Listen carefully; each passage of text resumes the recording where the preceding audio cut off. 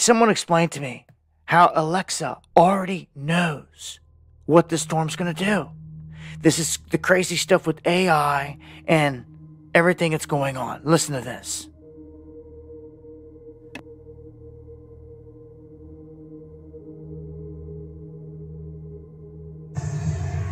Alexa, what kind of hurricane was Hurricane Milton?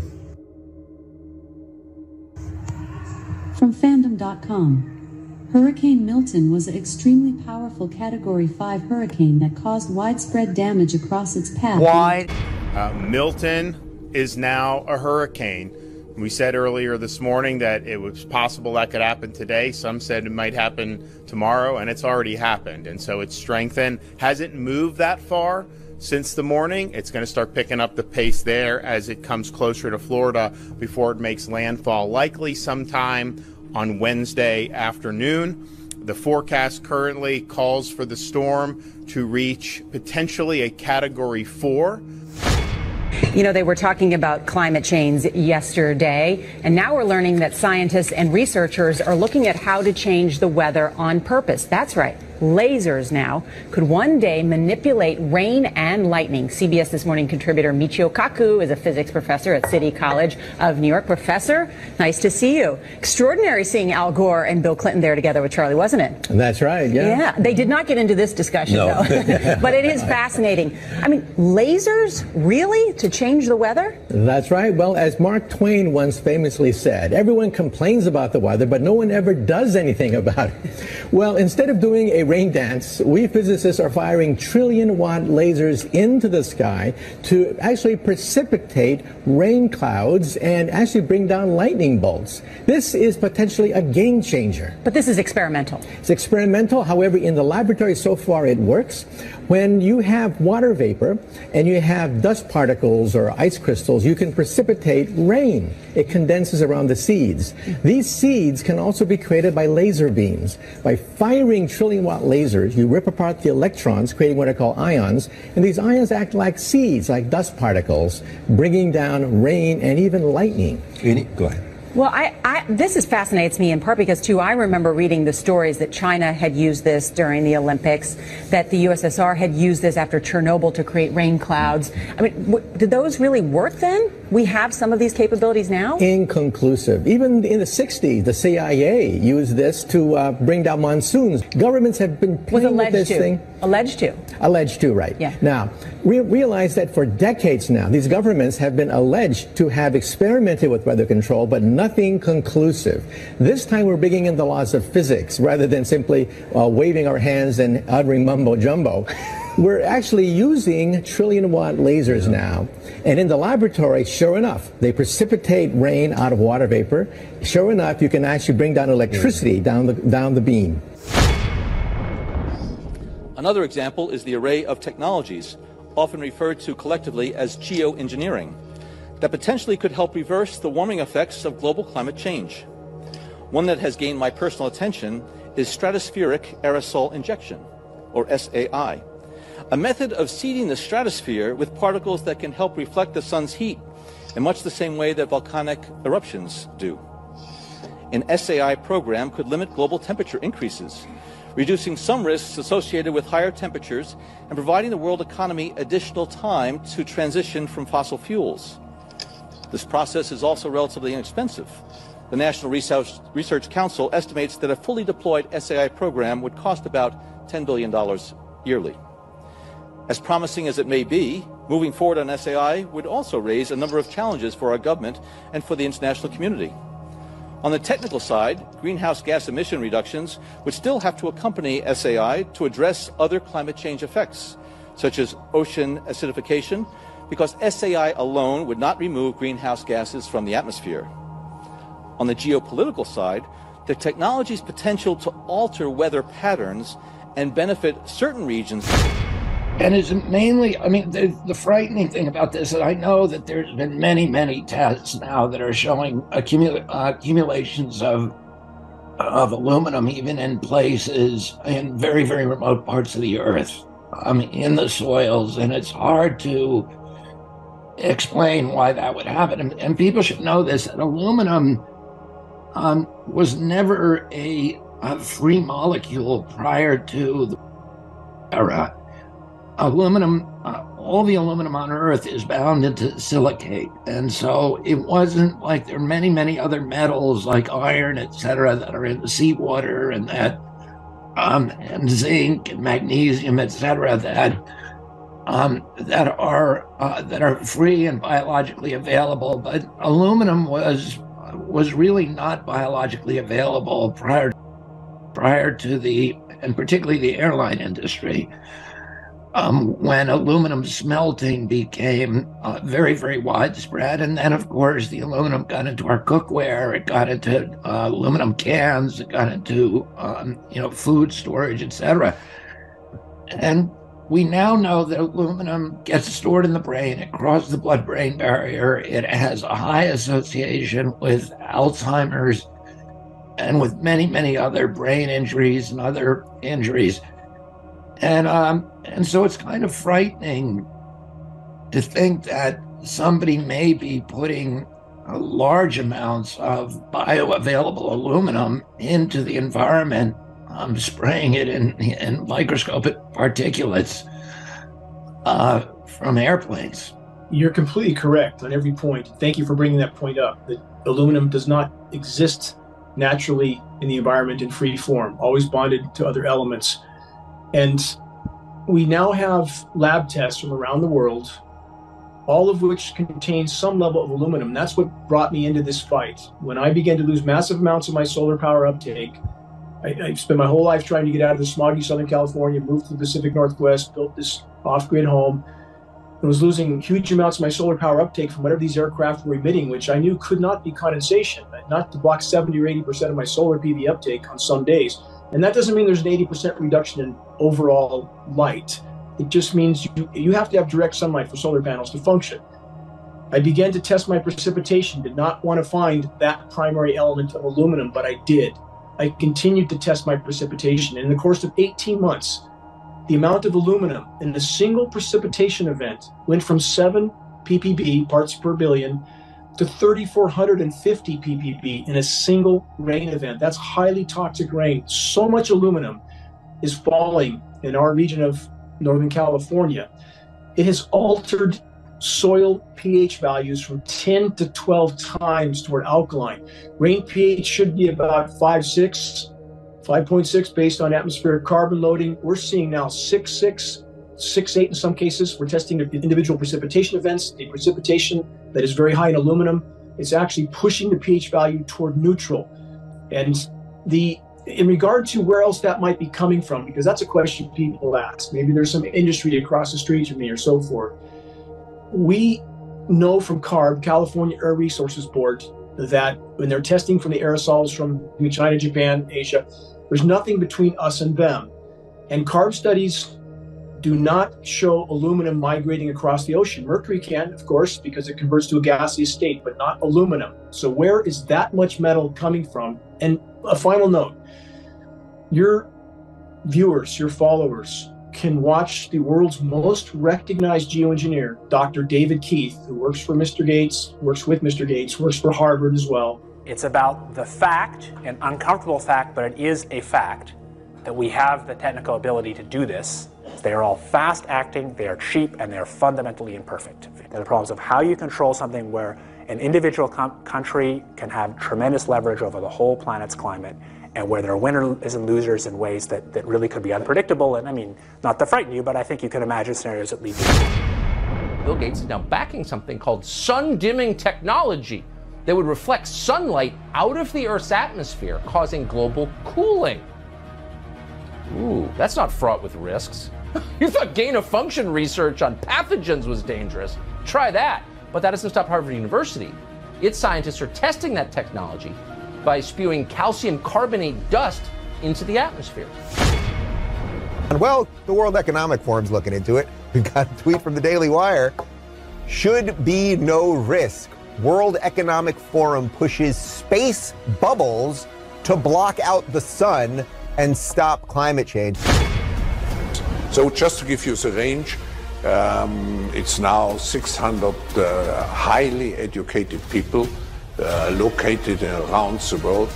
This can be profound. profoundly overwhelming, this subject. But if you break it down to what you can do on every single day, any given day, pass on credible data from a credible source, that's how you wake people up. Running out in the street and ranting and pointing at the jet spraying, again, it's not condensation. This is a sprayed particulate dispersion. And on that note, by the way, all military tankers, all U.S.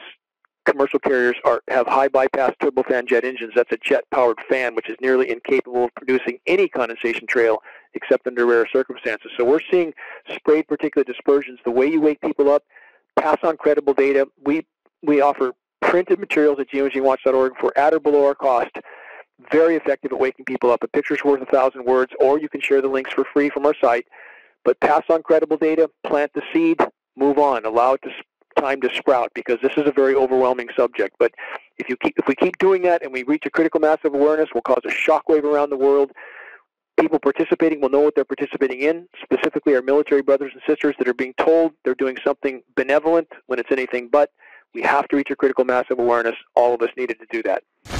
What you're about to hear is perhaps one of the most vital information out there to this day, at least in my opinion, on geoengineering, coming from the man who is actually participating in this geoengineering program. Take a listen. You could actually spray sulfuric acid in the stratosphere 20 kilometers over our head and use that to stop the planet warming up in a ugly tech fix. You can spray something into the atmosphere to change. Spray pollution into the atmosphere to stop it warming. How do you do this? You start with a fleet of modified business jets and say 20,000 tons of sulfuric acid into the stratosphere every year, and each year you have to put a little more. And this doesn't, in the long run, mean that you can forget about cutting emissions. We will need to rein in. No, we'll get to it eventually. In the meantime, we're shrouding the earth in sulfuric acid. So people are terrified about talking about this because they're scared that it will prevent us cutting emissions. Right, and also that it's sulfuric acid. We put 50 million tons of sulfuric acid in the air now as pollution, and 1 million people a year worldwide. Okay, but it'll be better if we put more in. We're talking about 1% of that. 1% more, we're just 10,000 more people. You can do math. What happens to the sulfuric acid after it's sprayed? Does it just stay up there? No, it rains down, but it's a tiny addition to what we're already doing. Is there any possible way this could come back to bite us in the end? It actually turns out to be an old idea. This was known since President Johnson. You ever look at those planes up there? They have contrails behind them. Maybe all those planes with the contrails, maybe they're actually spraying chemicals into the atmosphere right now, and Uncle Sam isn't telling us. Seems extremely unlikely. That the United States is not telling something to its citizens? That seems extremely likely to me. Read the newspaper. I think they might have your idea already. This is the book of 2 Corinthians chapter 2 and verse 11.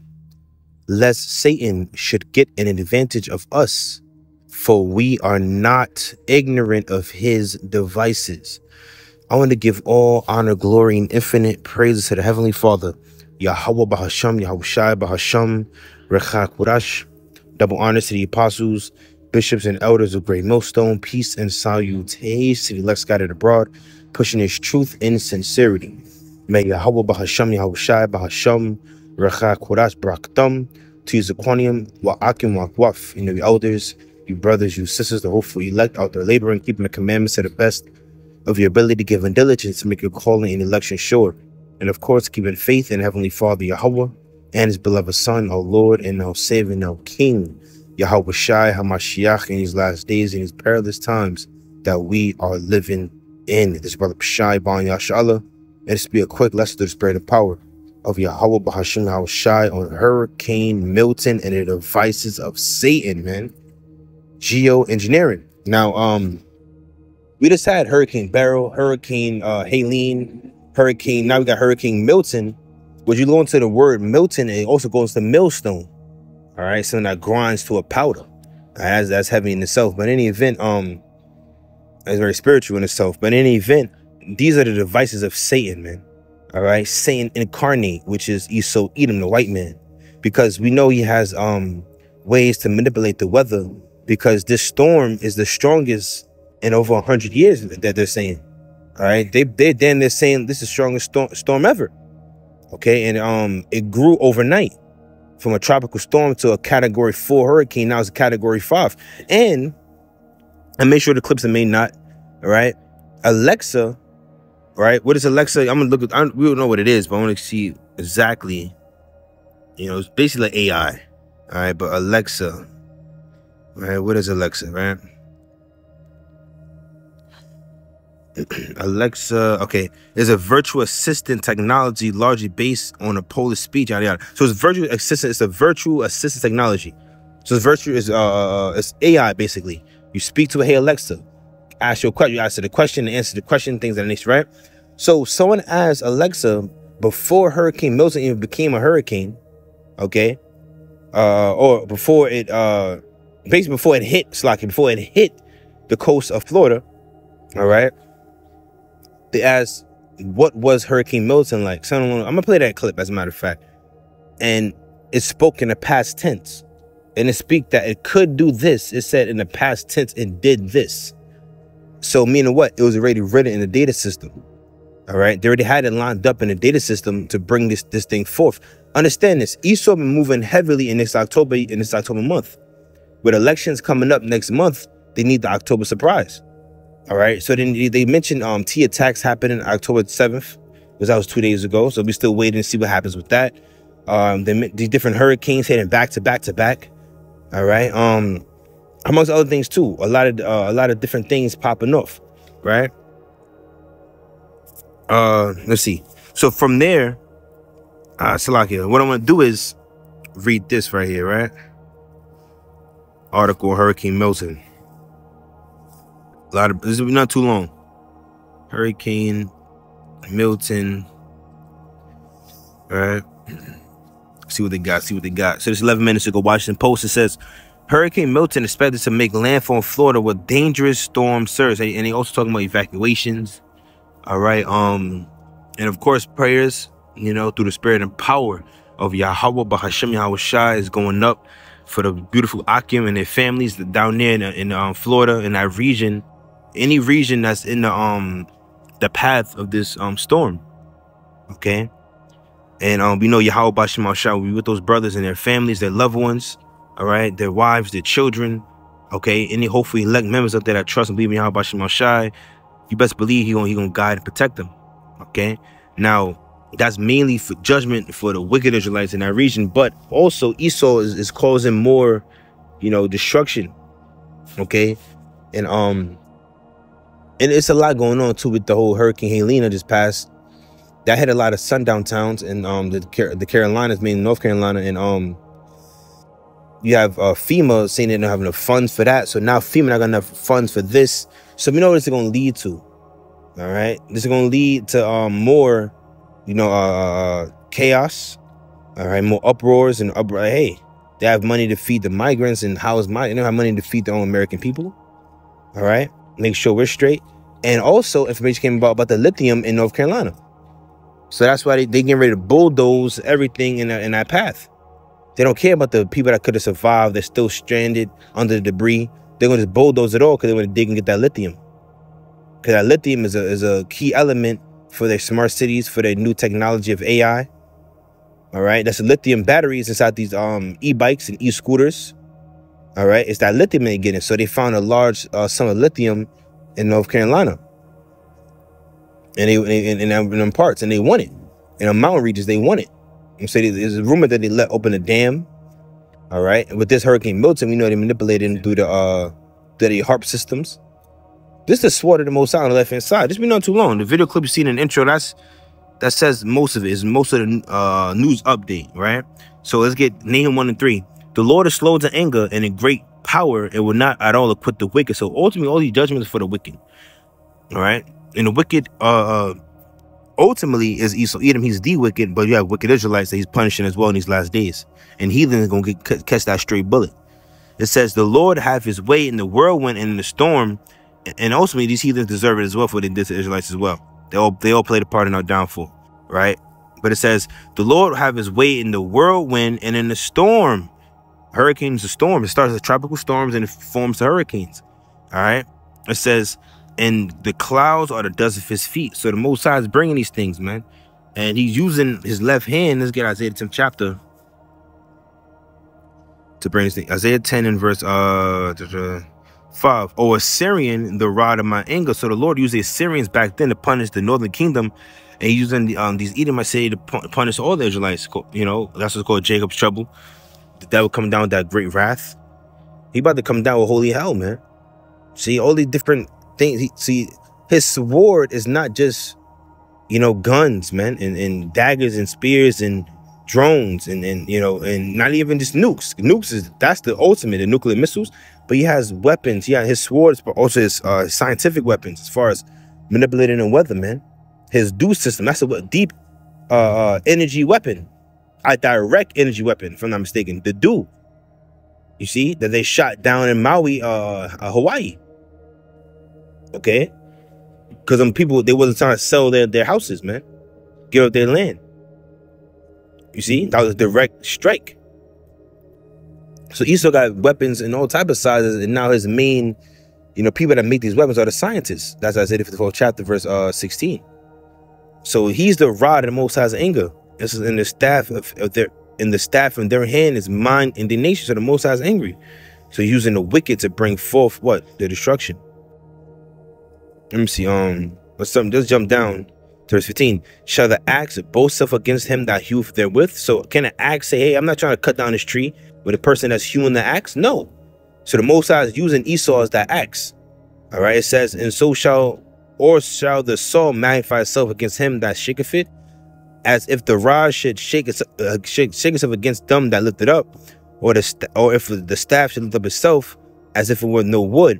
Therefore shall the Lord of hosts shall send among his fat ones leanness, and on his glory he shall kindle a burning like a burning of a fire, man. Okay? Let me jump. Let me see. That's the point, right? From there, let's get this. So many scriptures I'm thinking about. Look at Psalm 17 and 13, and it reads, Arise, O Yahweh Ba'ashem Yahushua, disappoint him, cast him down, deliver my soul from the wicked, which is thy sword, man. So the wicked is Malachi, the 1st chapter, verse 4, is Esau Edom. All right, he's the sword of the Most High. He's been blessed with the sword. Revelations, I think the 6th chapter, going to the red horse. Okay, you also give Genesis the 27th chapter, the blessing that Isaac gave to Esau, the sword. Okay, now a sword, like I said, is not just guns, things of nature. It's also his weaponry through his technology. All right, weather manipulation. See, Esau got to come to ground zero and get his hands dirty right now. He's doing it the ways that you think is his natural cause, but he actually caused that shit. You think it's natural, but it's geo-engineered. Like the video was bringing down in the intro. Okay, so we wrestle not against flesh and blood, man, but against principalities, against the spirit in the darkness, the rulers of the darkness of this world, man. Spiritual wickedness on high places. All right, the vibration of Satan on these Edomites, man. And about to come down with that holy hell, which is the left hand of the Most High, if you could receive it. You see, so I ain't want to do that too long, man. Just, you know, so much prophecies going off. Hurricane Milton and the device of Satan, geoengineering. I really just want to show that clip in the intro and breaking down what geoengineering was, but also get some precepts, you know, going to we're not ignorant of his devices. And no, look at the illustration of that. 2 Corinthians 2 verse 11 in GNTD, it says, in order to keep Satan from getting the upper hand over us, we know what his plans are. You see? So we know him doing all of this. He's bringing down the infrastructure of Babylon the Great, because he has a great reset to bring forth. So to have a reset, you got to put a stop button. All right? To restart a movie, you got to stop it and go back to the beginning. So they want to knock this place down so they can rebuild, build back better. That's what their plans are. So they're doing it in different many ways, man, with these different hurricanes. All right, T attacks they're going to start bringing forth. Cyber attacks has been happening. A lot of bank outages. It's so much they're doing. It's like so much happening that it's like kind of hard to keep up if you're not always on your watch. You got to constantly be on your watch. Okay? So we know what his plans are. We're not ignorant. Sirach, the 5th chapter, 15 says what? We are not ignorant of any matter. No, let me read it. I'm ending up with that. Sirach 5:15, and it reads, be not ignorant of anything in a great matter or a small. Okay? Don't be ignorant, man. You're so about to do some major things, man. Okay? And just because that storm's not hitting the state near you don't mean something, a different type of storm is not gonna hit a state near you. East about to come down with holy hell, man. All right, T attacks are popping off. Remember, October surprise. Things major gonna happen in this month leading up to the election. This election is serious. All right. Every 4 years they have something like an October surprise. This right here, it's about to get crazy. So brothers, sisters, sincere, stay on your watch, man. Stay on your watch. Stay prayed up. We should be praying and fasting to Yahweh Bashim Shah, God, our power. All right, and of course, throw the prayers up for the brothers out there in the Carolinas, as well as those in Florida. All right, and anyone in the path of Hurricane Milton. All right, because it's gonna get deadly, man. You see, and just beginning, like Lord Yahweh Shah say, all these are the beginning of sorrows. So in closing, giving all honor, glory, and infinite praises to Heavenly Father Yahweh, Bahashem Yahweh Shai, Bahashem SHAQADAN. Double honors to the apostles, the bishops, and elders of Great Millstone. Peace and salutations to the Sky abroad, pushing his truth and sincerity. With that, I'm saying shalom, wa ba ba ba, shalom.